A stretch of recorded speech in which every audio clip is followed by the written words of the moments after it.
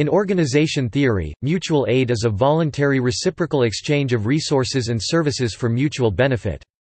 Mutual aid, as opposed to charity, does not connote moral superiority of the giver over the receiver.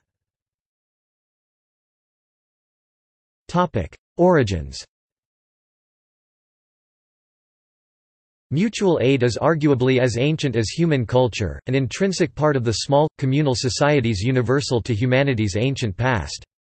From the dawn of humanity, until far beyond the invention of agriculture, humans were foragers, exchanging labor and resources for the benefit of groups and individuals alike.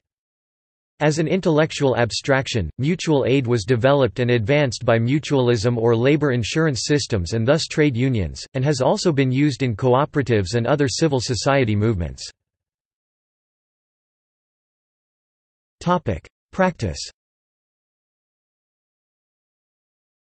Typically, mutual aid groups will be free to join and participate in, and all activities will be voluntary. They are often structured as non-hierarchical, non-bureaucratic, non-profit organizations, with members controlling all resources and no external financial or professional support. They are member-led and member-organized.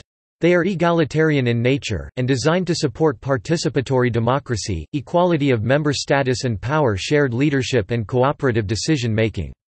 Members' external societal status is considered irrelevant inside the group, status in the group is conferred by participation. Mutual aid as a criticism on individualism. Based on Peter Kropotkin's theories on mutual aid, those small groups are also discussed as a counter-model to the historic concept of an autonomous individual. Those discussions emphasize an open model of voluntary cooperation in mutual aid groups as opposed to induced cooperation.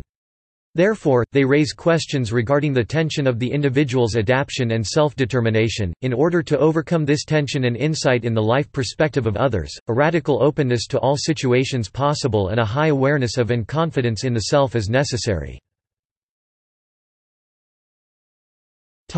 Examples.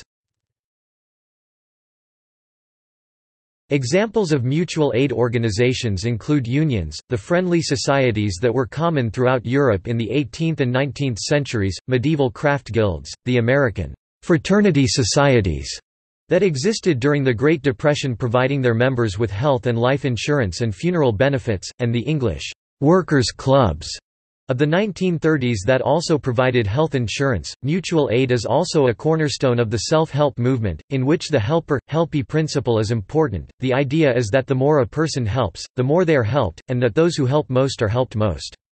Mutual aid practices and principles are used in alcoholism and drug rehabilitation, HIV/AIDS support, among adult survivors of sexual abuse, parents of developmentally disabled children, and mentally ill older adults. See also. References. Further reading. For All the People, Uncovering the Hidden History of Cooperation, Cooperative Movements, and Communalism in America, PM Press, by John Curl, 2009. Help. Gegenseitig behindern oder helfen. Eine politische Skiz zur Warnung Hut, Würzburg, Königshausen and Newman, 2012. External links. Mutual Aid Societies lecture by Sheldon Richman.